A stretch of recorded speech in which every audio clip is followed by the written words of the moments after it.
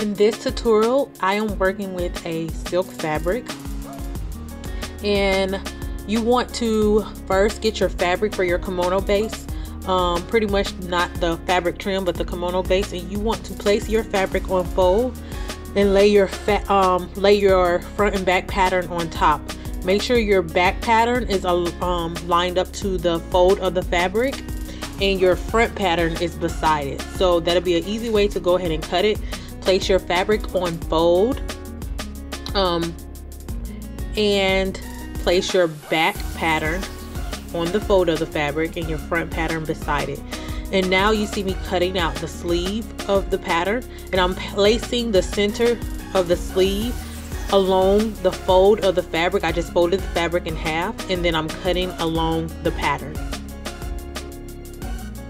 And make sure you cut out 2 sleeves for this kimono. So place the center of the sleeve on the center of the pattern along the fold of the fabric, and just cut around the pattern and cut 2 pieces.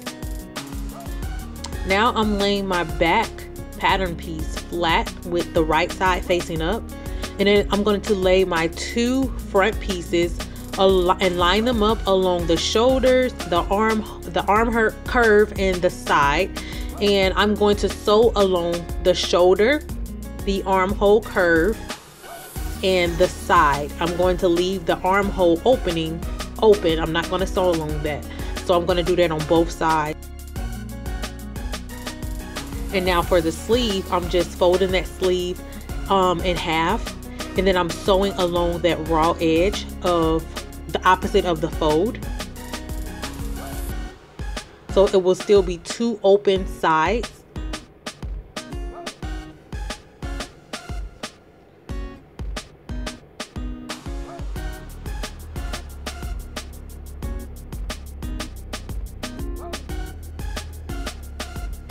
And you want to do this for both sleeves.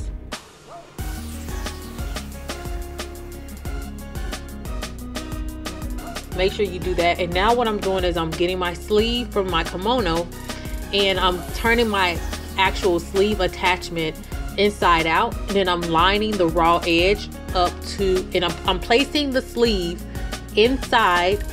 The kimono portion of the sleeve is going inside of that sleeve attachment that was turned inside out, and I'm sewing along the raw edge of the sleeves to attach that sleeve to the kimono base. So remember, the kimono base is right side out while the sleeve is inside out, and you place the kimono base inside of that inside out sleeve and then sew along their outer edge. And you want to do this for both sides.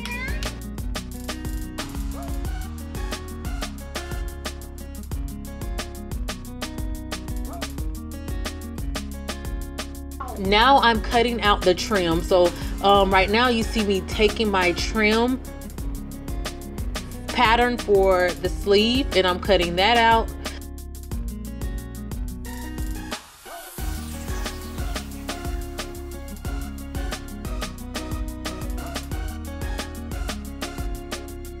And then for this particular, you don't have to do this, but right now I'm cutting off about 1/4 of an inch of the pattern after I cut it off, after I cut out the fabric, and then I'm going to use that to cut out interfacing to iron on to the trim of the fabric, because the fabric that I'm using for the trim is very, very thin.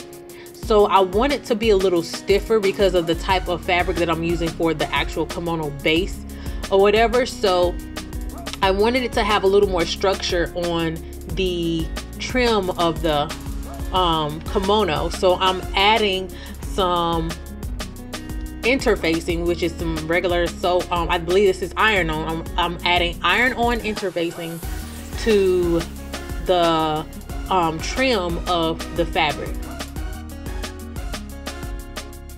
So I open my fabric right side down, placing my interfacing on one side and folding the fabric of the other side on top of the interfacing, and then I'm ironing over that. So that's all I'm doing is I place my fabric right side facing down, don't be like me on the video where you see me not using any type of fabric or something to protect my fabric while I'm ironing directly on it. Don't iron directly on the fabric.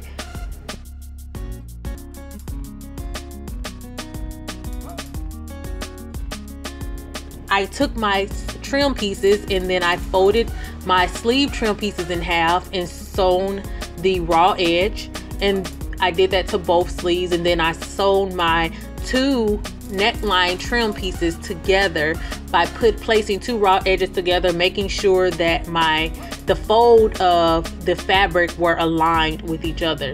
And now I am putting my sleeve trim with the raw edge facing up, and I'm lining up. I'll turn the sleeve trim inside out while the regular sleeve or the kimono base is right side out.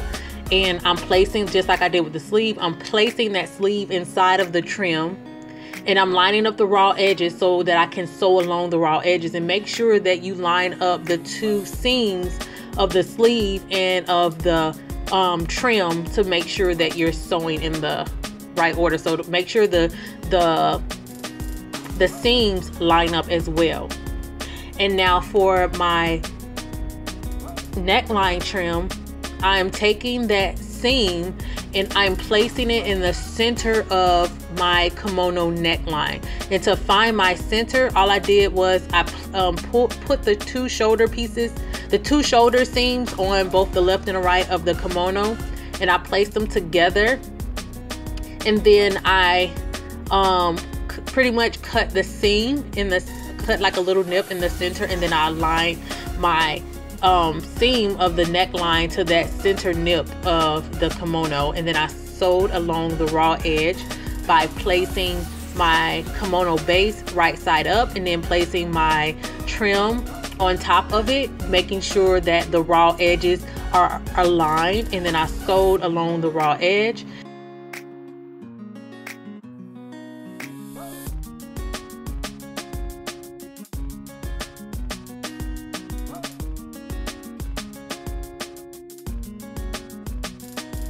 After doing that, you want to go ahead and hem the bottom of your kimono.